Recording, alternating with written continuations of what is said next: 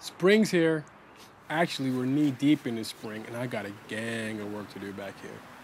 I mean, don't get me wrong, I haven't been slacking. My beds are looking pretty tight right now. I'm really happy with the way they're going.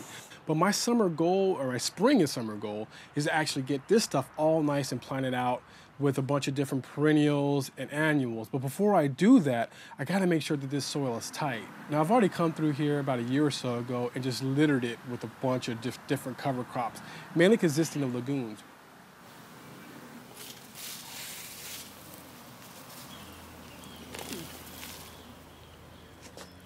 Now, what makes the legumes so cool is that they're considered a nitrogen-fixing plant. The way they fix nitrogen is by having a symbiotic relationship with a bacteria called rhizobium.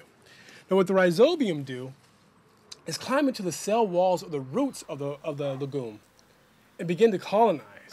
And over time, they begin to form these little bumps called nodules. Now, inside those nodules, those bacteria, or rhizobium, are basically taking atmospheric nitrogen and turning it into a nitrogen that the plant can then use. Now remember, this is symbiotic, so in return, the plant supplies all the energy the bacteria needs.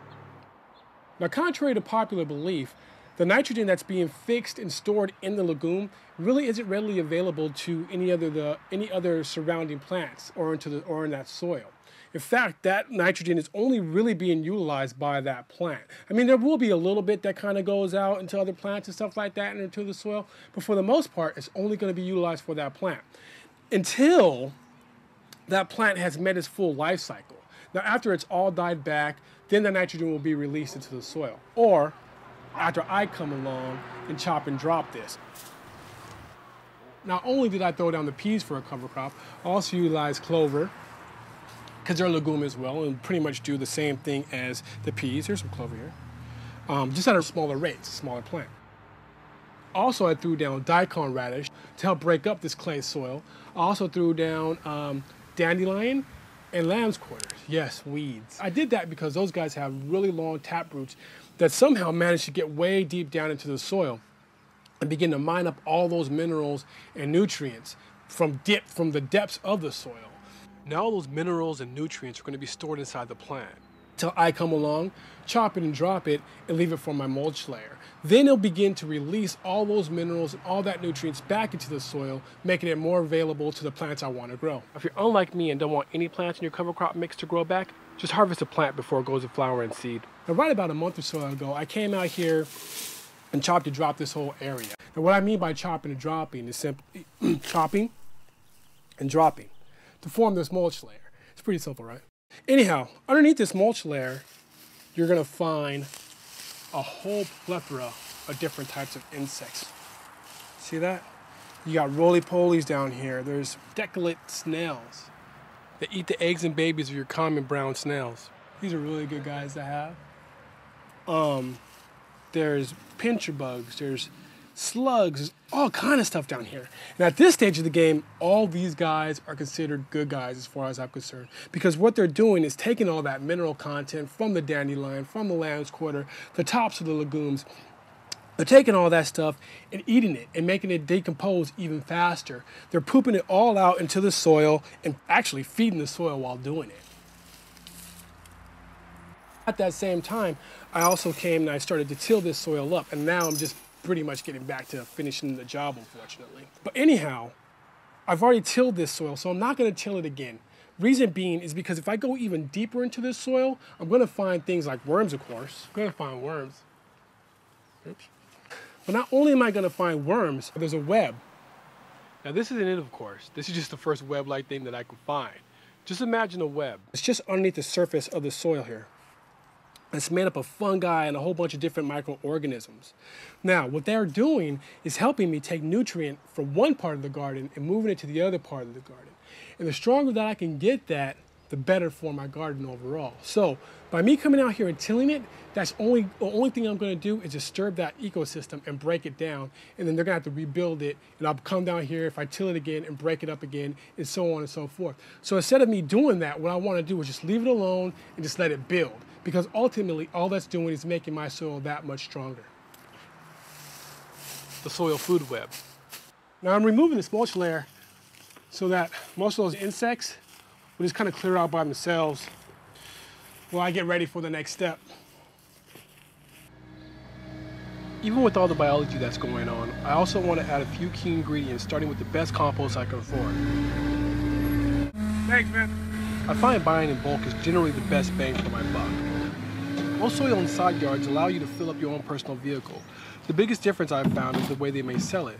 I've had people sell to me as little as I want, and I've also had people only sell to me by the scoop. Now, when I can't borrow my grandma's truck or a truck from one of my friends, I like to use clean garbage cans and demolition bags. You can find both at your local hardware store, I'm sure. If not, I know you can find them online. They're not that expensive. If you needed to, you could probably just get away with using demolition bags. Just remember not to fill them all the way up.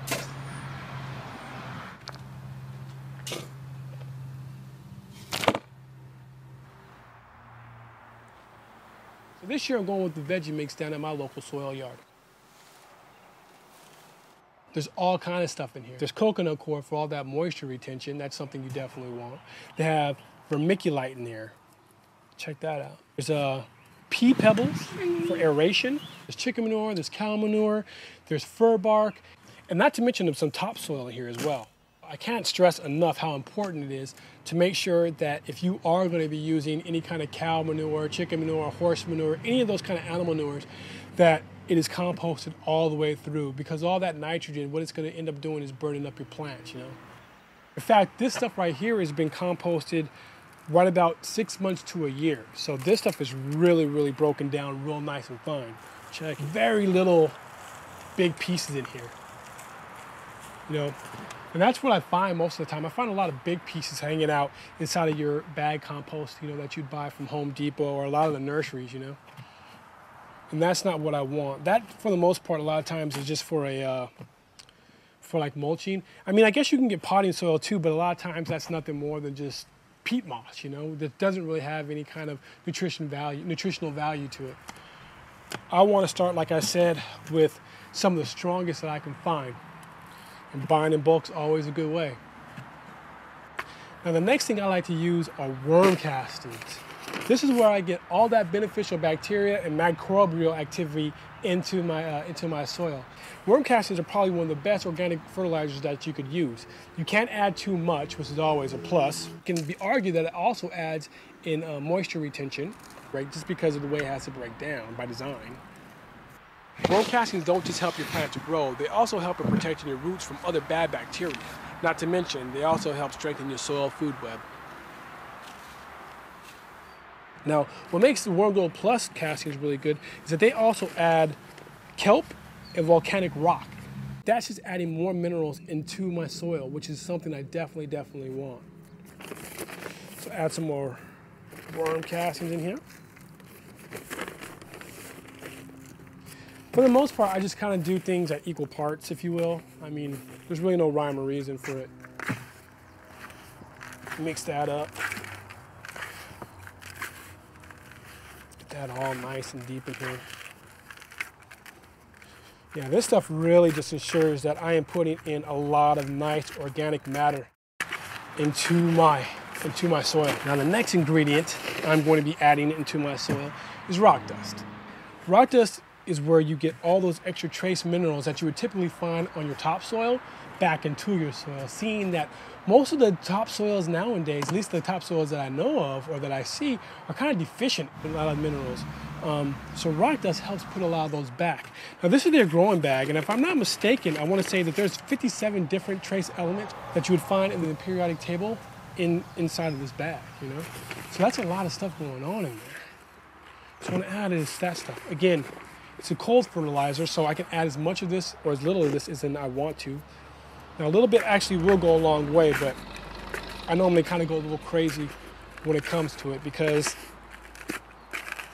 I won't be adding any more rock dust really until pretty much the beginning of the next season. Rock dust, as well as the worm castings, and even a lot of the stuff that's found in the compost, those are going to be long-term type fertilizers. You know, those are just going to be things that will be breaking down over time. So it's really good to have that kind of stuff, that kind of base into your soil when you start. Get that stuff all nice and mixed in here. Now, rock dust is extremely fine, you know what I'm saying? Very, very fine. I mean, it's rock dust. That's what it is. It's dust of rocks.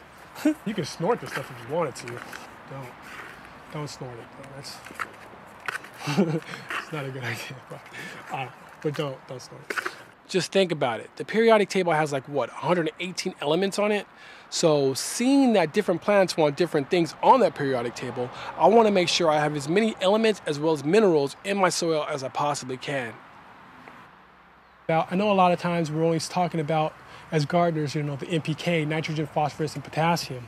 But that's only 3 things, you know? It's only 3. And dude, there's over 100. So I'm gonna try to get as many of those in there as I possibly can. That's where it's gonna help me out, and not just only in the growth and the beauty of my plant, but it's also what's gonna help me out when it comes to the taste. You put those minerals in there, we got some good tasting veggies, you know? And that's what I want. So rock dust, always a good way to go. So next thing I'm gonna be adding into this little mixture of mine is the Sunshine Advanced Mix number 4 Growing Mix. It's all organic, of course. Ingredients read, this product is a blend of 45 to 55% Canadian sphagnum peat moss, which is gonna help out with moisture retention.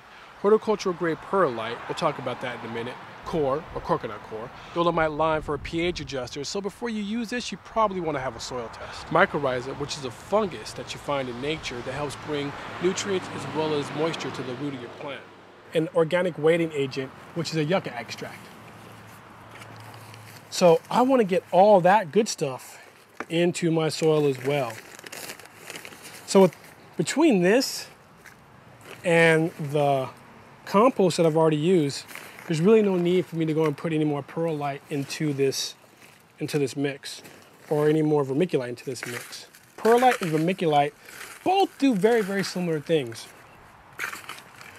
Your perlite is more of a porous glass type material, so water doesn't absorb into it. If you were to get like a microscope and look into this, you'd be able to see like little small holes. And in those little small holes, when this thing starts getting wet, the water kind of just sits in there, and the roots can just dive into those little holes and then start sucking the water out of that. Not to mention, it helps aerate. Now, the difference between this and vermiculite is that this is a volcanic glass that gets heated up to a certain degree and it pops like popcorn. The vermiculite does the same thing. Those are more of a mineral content. The difference between the vermiculite and the perlite is that the vermiculite actually absorbs the water, so it can actually hold in moisture, and it can also absorb different minerals and different nutrients as well. The number 1 key ingredient to all my soil building. The poops or jacks. Rabbit castings. Yeah. Gotta earn your keep, girl. And these little power pellets are packed with all kind of beneficial bacteria, not to mention nutrient. As well as, just because of the shape and the way that they break down, they really, really hold in moisture. They really help aerate the soil. Rabbit castings are much like worm castings in the fact that they will not burn up your plants. It's cold manure. Well, thank you, Jackie, for all that you do. Thank you, Jackie.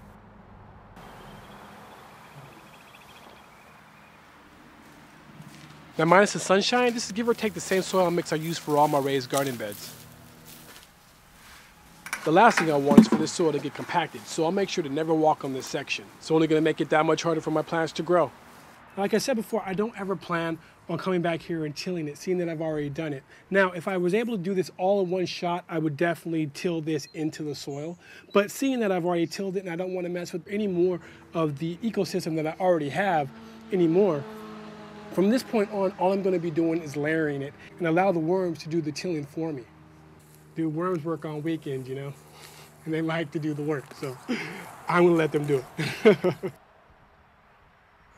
Alrighty, y'all, this little section is now ready to plant, so I'm going to head on over to my nursery and grab some jalapeno because they are delicious, and plant this bad boy out.